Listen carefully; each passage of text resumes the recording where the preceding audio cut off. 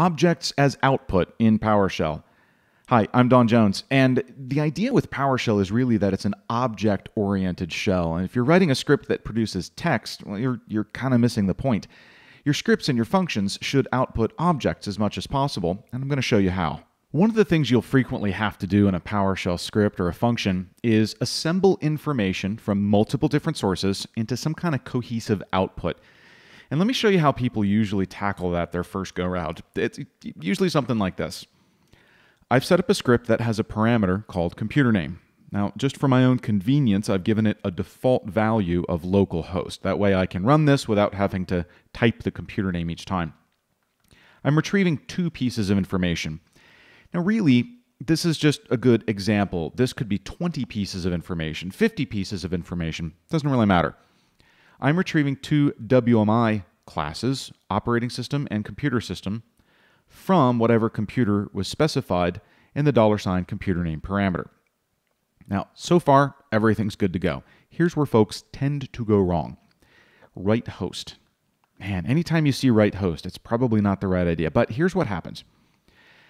We're starting by writing out a little header row, and I'm using backtick T, which you can do in double quotation marks to create a tab character. So we're kind of creating a little table of our own. In fact, we've put little lines under the table header row. And then for my data, I'm actually outputting the computer name and a tab, the caption property of the operating system and a tab, and then the total physical memory.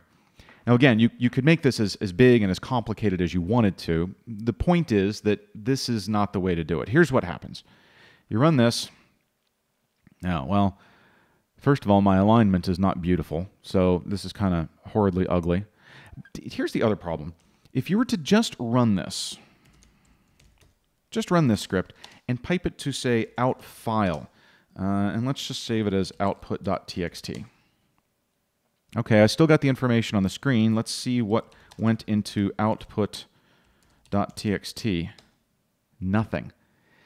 And that is one of the biggest problems with using write host. Write host prints things directly on the screen. It means I can only ever get this information on the screen. I can't ever get it in a text file, a CSV file. I can't do anything with it. What if I at one point really wanted this as a list instead? So I'm going to run this and use one of PowerShell's formatting commands, format list. Nothing. Because I'm outputting pure text to the screen, PowerShell is helpless to do any work for me. This is not the right way to do things. So here's what we're going to do. We're going to comment out this ugliness, and we're going to do it the right way. I'm going to create a hash table that contains the output I want, and it's going to be the form of output column name equals the value. And I can do, because this ends in a semicolon, I can actually hit enter, and I can make this kind of look pretty in my script. So we're going to use the same information here, OS caption,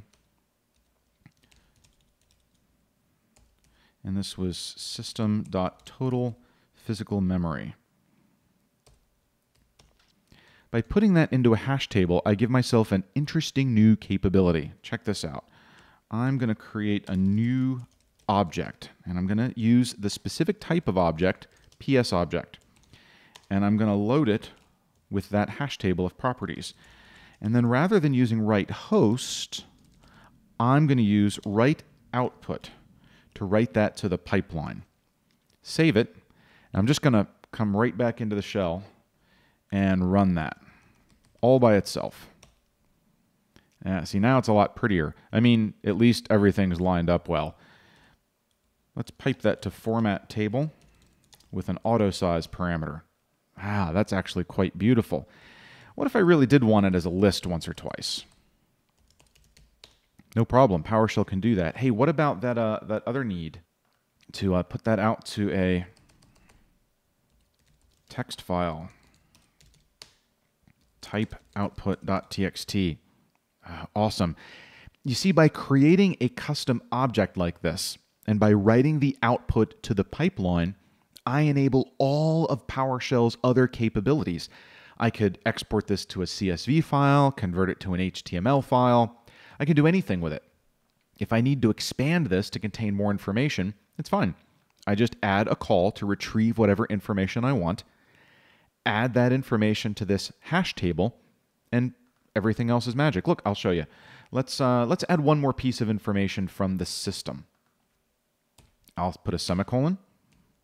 Manufacturer equals system dot manufacturer. Done. I don't need to do anything else. It's easy to extend this and add information to it, and I can still go to a CSV, go to an HTML, do anything else. So this is absolutely the right way to produce output from your scripts and functions in PowerShell. I hope this has been informative for you, and I'd like to thank you for viewing.